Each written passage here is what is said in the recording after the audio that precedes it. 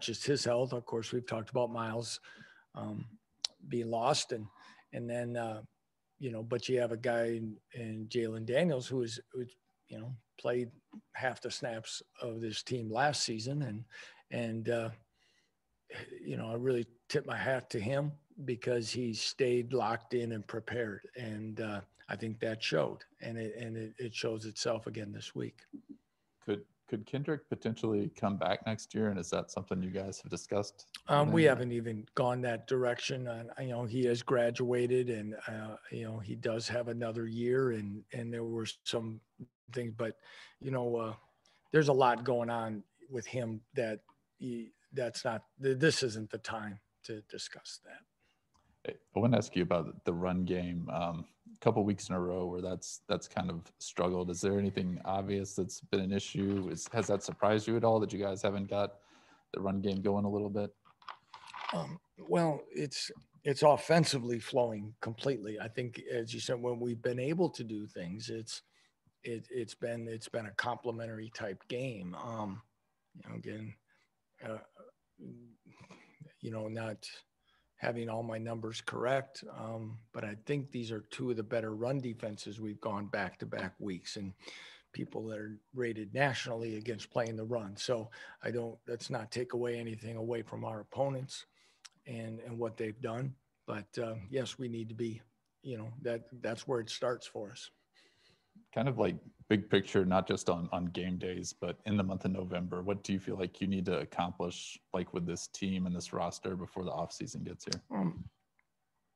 We'll continue to progress is that, and I've said this, to the point where we're all tired of hearing it, is that there's small strides being made, but yet they're not strides that are showing up on a scoreboard.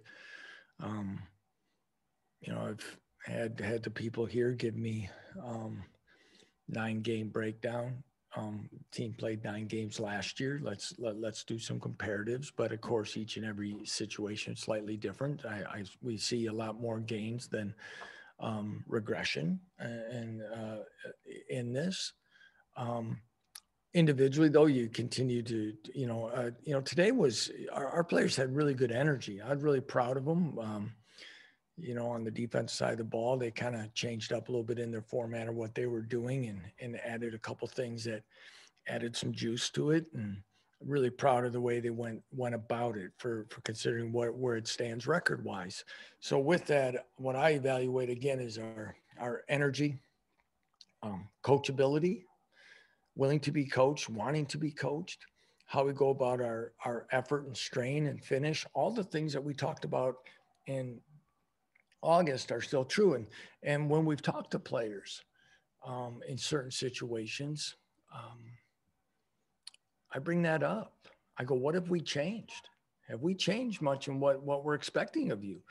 And I think, not saying I don't know what it was like before. I'm not worried about that. But what I think some of the players have said and see is that they appreciate and have embraced the consistency in which the process that we are going about is here for, and they do that. So again, we've talked about times where at certain times I'm not going to worry about what the scoreboard says. Okay. We're going to worry about how we play this down, this series, this quarter, this half, and then this game. And if we continue to do that, again, we've had a chance to take some younger guys on trips, and if we can work them in, but we're not just going to play. I still think I said it from the very first meeting with our seniors, is that I owe it to them. This program owes it to them to do everything we can to put ourselves in position to win football games and give them a good experience. And I don't believe we've shortchanged them in our goals and approaches, and I don't want to do that here down the stretch. With that, as we said a week ago, we're going to try to break this into a third of a season, and unfortunately, we're 0-1 right now. Somebody handed me something that, for whatever that's worth, is our first 9 opponents have won 72% of their games. Okay, now our opponents the last 3 weeks are sub 500. Okay. So we'll see. That doesn't mean they're still not really good football teams. And we know that. But I also feel that some of the teams that we've gone through this and played sometimes gets lost in it as well. With some of the young guys on the roster who, aren't playing on Saturdays, or maybe just playing very little on Saturdays, what can you do with them in practices just to kind of like maybe bring them into the off season, like at a high point? Yeah, I think Matt Gildersleeve does a great job in his time with them. Like most programs, there's probably an extra lift. We have an extra lift for development, and there's mentoring during that time. We talk about opportunities for our players for reps and talking about where that future is, of embracing where it's heading into the off season. Not everyone will get the opportunity to necessarily travel and rotate into a special team, but there's a lot of those things that you continue to try to do. Coach, that's going to answer. Yep. Coach, you've got more guys from Texas than any other state. Does that maybe play into some of the juice you felt on the practice field, that a lot of the guys get a chance to go home where family's going to be able to come see them play?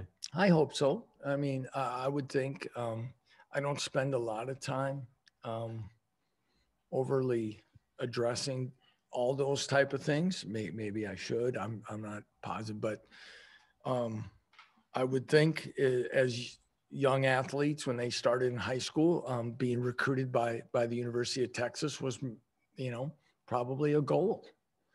And a lot of times that can motivate one to, whether it be in energy or preparation and all those things, to go out and play with that extra chip on their shoulder.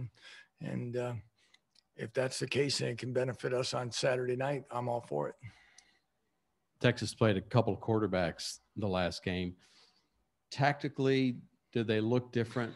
I Coach Sarkisian, I've never met him, but I know obviously his reputation and success in many different parts of this country have spoken for itself.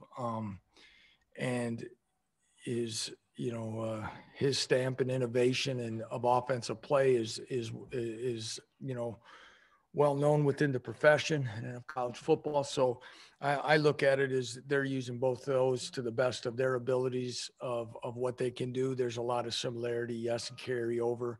And I know that they've got themselves two productive quarterbacks, and we have to be prepared for both of them. Bijan Robinson is a running back that has quite a resume. What stands out and makes him unique? Yeah, I was showing Andy Kolnicki this morning, a couple of his runs,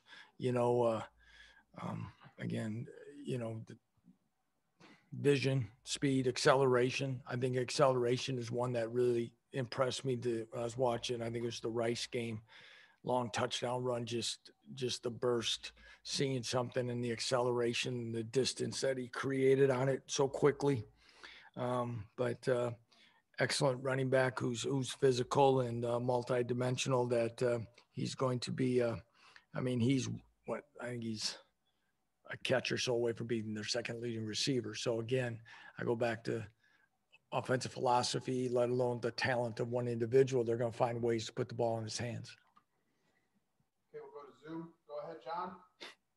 Yeah, Lance, in the last few home games, you guys have had like over 250 unofficial visitors. And I don't ever remember that many ever coming in that span. What does that do? And talk about how you've been able to get that kind of results, and then having all those kids there that you can talk to. Well, thanks, John. Obviously the credit goes to Rob Ianello and our recruiting department of as well as our coaches of actively, working to get student athletes on campus. Again, the timing of arriving here are, as you know, John, we have more people visiting these last three games than attended, our first two camps, and because of the timeliness of getting everything approved and getting young men on campus, we're just behind in a lot of different ways. So getting a chance to get them here interact with us for what you can do in that short period of time. But more importantly, to experience a game, see our beautiful campus, see our facilities, and continue that relationship building and evaluation process for both parties. I thought is extremely important. Again, we want to continue to send a message and that we're serious about recruiting this area. And hopefully we can continue to do so that in our last home game. Did I answer everything there? I'm sorry. Hey, Lance, I just wanted to ask you, what did you think about Sam Burt being able to come back, and what can he do for you guys the rest of the season? I didn't hear the second part. I'm sorry. Oh, and just what do you think he'll be able to do for you the rest of the season?